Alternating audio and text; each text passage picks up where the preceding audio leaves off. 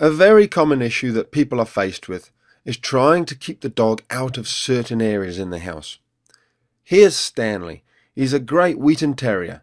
However, he loves nothing more than to get under people's feet in the kitchen, especially when you're trying to make the dinner. Here I'm going to demonstrate to you a very simple way of showing your dog exactly where it is and where it isn't allowed.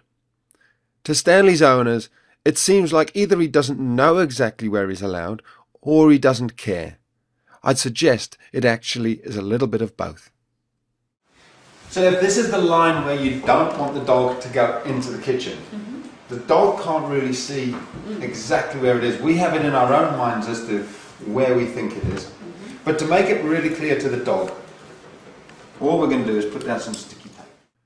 It's crucial that there's a very obvious line for your dog, such as a change in the floor surface from wood to carpet. If there isn't, you need to make a clear dividing line using tape. Don't worry, it doesn't have to be forever.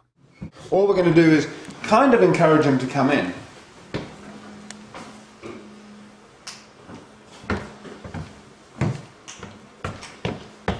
He already knows there's something up, there's a line there.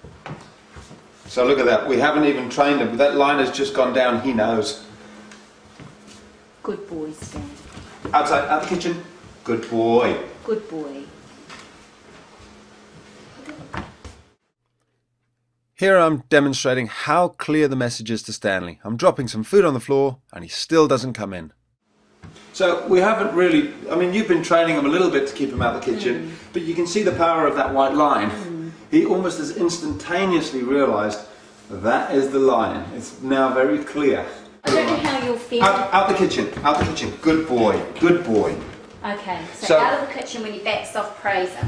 When he's out the kitchen, we praise him. Now what we don't want to do is get him to think that every time he comes in here, if we chase him out, he gets a treat. We want him off the line. So we're actually going to say, out the kitchen, good boy. We don't want him in the kitchen at all. And he's not allowed to touch that line with his foot.